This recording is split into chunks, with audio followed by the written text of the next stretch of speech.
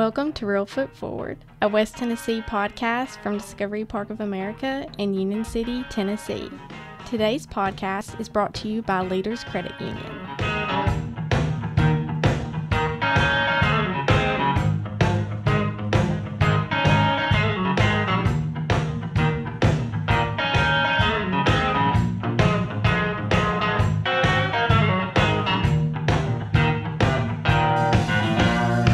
Thank you, Caroline. Welcome to Real Foot Forward, a West Tennessee podcast where we explore the history, the people, and the culture of our home in West Tennessee. I'm your host, Scott Williams. Okay, Caroline, before I introduce today's guest, what is something you have discovered this week at Discovery Park of America? This week, I was looking at our Hattie Marshall-Duncan Southern Artist Showcase exhibit and learned that she got her start in art due to her not being able to attend school regularly because she was diagnosed with polio as a child. And I just thought that was neat because this negative thing ended up creating a big positive, which was her art and sculptures. Thank you, Caroline. That was the perfect discovery for you to share with us for this episode. We actually recorded today's episode with Hattie herself at our recent opening event for an exhibit in Discovery Park's Southern Artist Showcase. Many of you know our mission here at Discovery Park is to inspire children and adults to see beyond, and art is certainly a big part of that. We have a couple of new exhibits every year that feature some of the best-known painters, photographers, sculptors, and other fine artists to come out of the South. We rotate these exhibits frequently so that we can expose those of you who get to visit Discovery Park to the widest variety of art possible. Southern Artist Showcase, Hattie Marshall-Duncan, will be here at Discovery Park through October 24th, 2022. So be sure and come by and check out this incredible exhibit in person. I have to admit, just between us, it's one of my favorites we've done so far, and it was such an honor to get to meet Hattie in person. I hope you all enjoy this episode and enjoy hearing her tell us about her art as much as I did.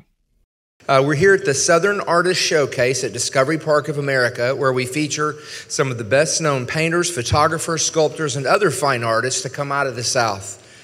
This exhibit that we're in today features self-taught sculptor Hattie Marshall-Duncan of Jackson, Tennessee. Hattie turns common household items and found objects that are often overlooked into distinguished masterpieces like the ones that we're surrounded with today.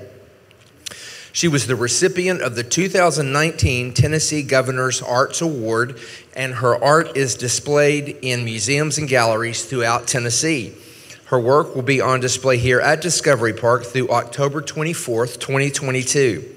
The pieces that you see on display here in this exhibit are on loan from the West Tennessee Regional Arts Center, Tom and O.E. Stigall Ethnic Library and Museum, both in Humboldt, Arts in McNairy in Selmer, and Joanna and Shawn Pitts. Let's give Hattie a round of applause to welcome her here today. And thank you to all of you who helped loan pieces and helped us put this great exhibit together. So tell us a little bit before we talk about your artwork, about where you came from and your childhood. I'm from Jackson, Tennessee. I have 2 daughters and 3 grandchildren. My childhood, I started doing art from little scraps I would find in the yard, and I would use crayon as my paint. I would paint a picture on wood, and I would put the wood out in the sun and let the sun melt the crayon to make it look like, professional paint. And I didn't go to school that much because I had polio, and I wasn't able to walk to school with my siblings. So what I would do is just do art. Where do you suppose that creativity came from? I was just blessed to be able to do it, and what happens with us is we do things as we grow. And I was thinking about this last night. If parents would teach their children the things that are happening to them as a child, is their walk as to where they were going to be ending up to. So I was strayed away from art for a while because I straight away myself. So I was working on my art one night, and my daughter, Keisha, came over, and she said, because I had been wondering myself, how did I learn to do these things? And I told her, I said, it was when I forgave my mother. And a lot of times we're wondering why we are not where we're supposed to be in life, and it's because, and I use this too, you can go to every college and university in the world, but until you can forgive, that's powerful. It puts a lot of meaning behind the work that you do. Yes, and I use a lot of found arts and things, like the on the piece there with the blue jacket, that's a fruit bag on her head. Wow, that's great. I use a netting as veils to go on hats. And the dress on the lady here, that's Keisha, my baby. She's my angel. Every day? I've seen the video where you said she's not a... she's getting a lot better since she... since she married my son standing there, Cliff. She's a whole lot better. Oh, that's good. Yeah. That's good. He's been an angel for me. Now, when are you going to do a sculpture of him?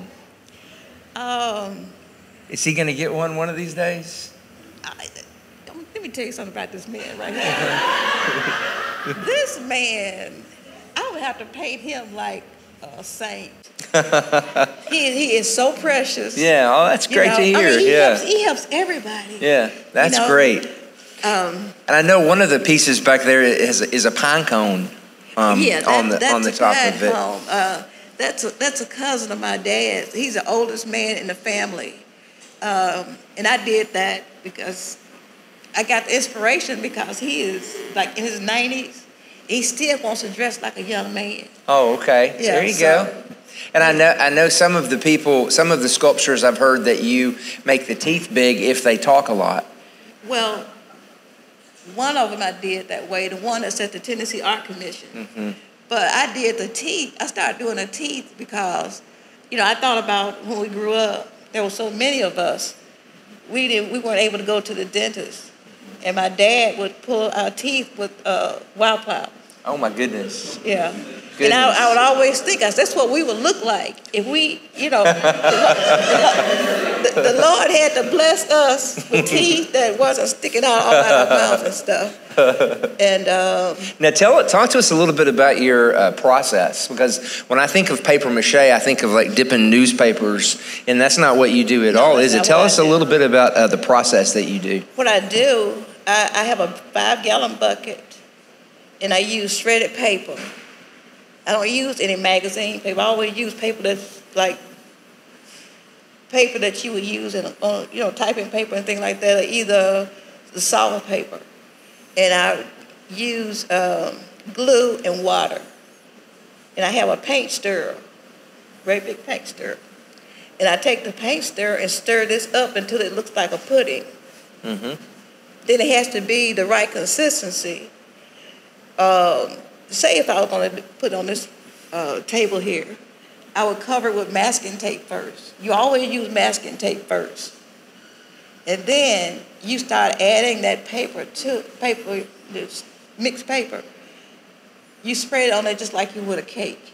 Yeah, I noticed that you use like a trowel, like you're doing bricks. Yeah, it's something that's from when I was making cakes. Okay. It's what is that? What do you call it? It's just like a spatula. A spatula, yeah. You remember I said I didn't go to school. So. That's okay. That's okay. You didn't need to, obviously. You could teach us a few things. Yeah, but anyway, that's what I do, and each layer has to dry. Mm-hmm. You put a layer on there, and it has to dry. And do you know in advance where you're headed when you start out, or you just kind of go where you want to go? I just let it.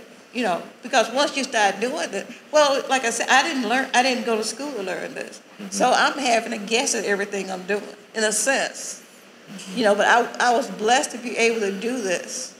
And I give God the credit for it, because when I come out to talk about art, I'm not really coming to talk about art. I want to explain to us how we need to, as the Bible said, when you have an all against your brother, when you have something against your brother, you leave your request at the altar.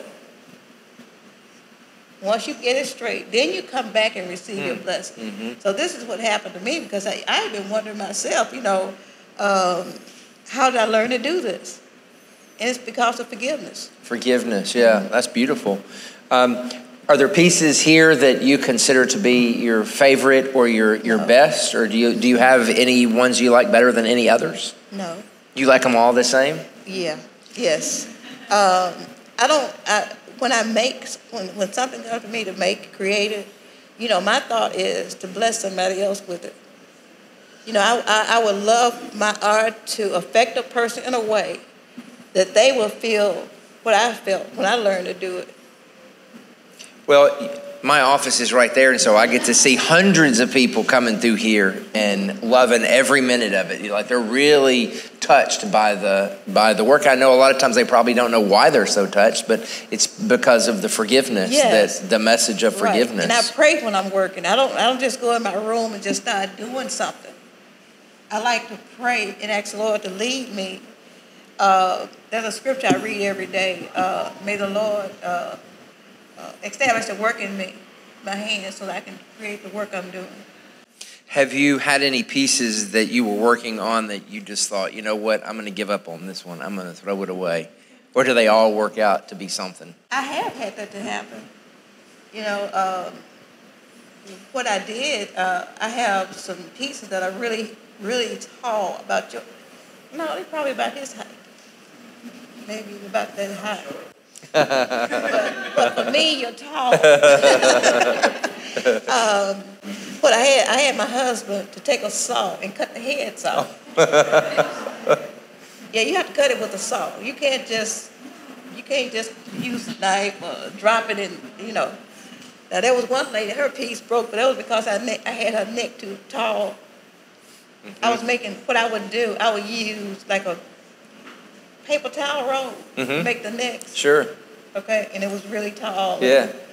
Now, I know there's a piece over there, the drummer, that has a story that he was originally standing up tall, and then what happens? Well, that was early on when I started making those.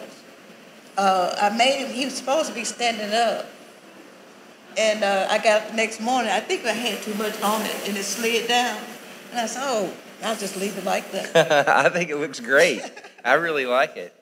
Well, you've got some incredible work here. I know there's some work over there that's for sale if anybody would like to take a piece home.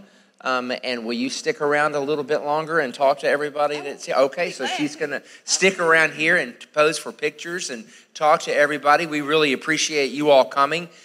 Before you leave tonight, you should also check out Steampunk, which is right around the corner, a really cool exhibit. And if you haven't been here before, be sure you go up in the tower and check out the view from way up high. So, and again, thank you so much for sharing your incredible talents with us. And it's honestly my favorite exhibit that we've done, your stuff here. So don't tell anybody. Yeah.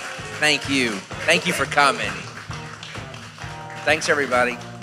I hope you enjoyed this episode of Real Foot Forward from Discovery Park of America featuring the artist Hattie Marshall-Duncan. If you did, please be sure to subscribe, rate, and leave a positive review on iTunes, Spotify, or wherever you listen to podcasts.